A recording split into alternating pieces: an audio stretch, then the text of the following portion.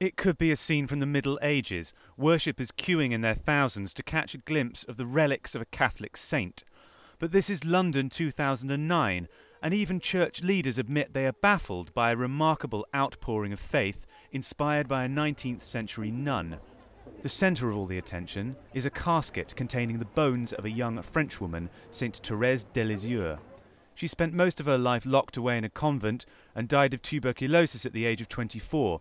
But the Carmelite nun's vision of a simple, childlike faith in Christianity became wildly popular after her death. Her autobiography has sold millions of copies across the world.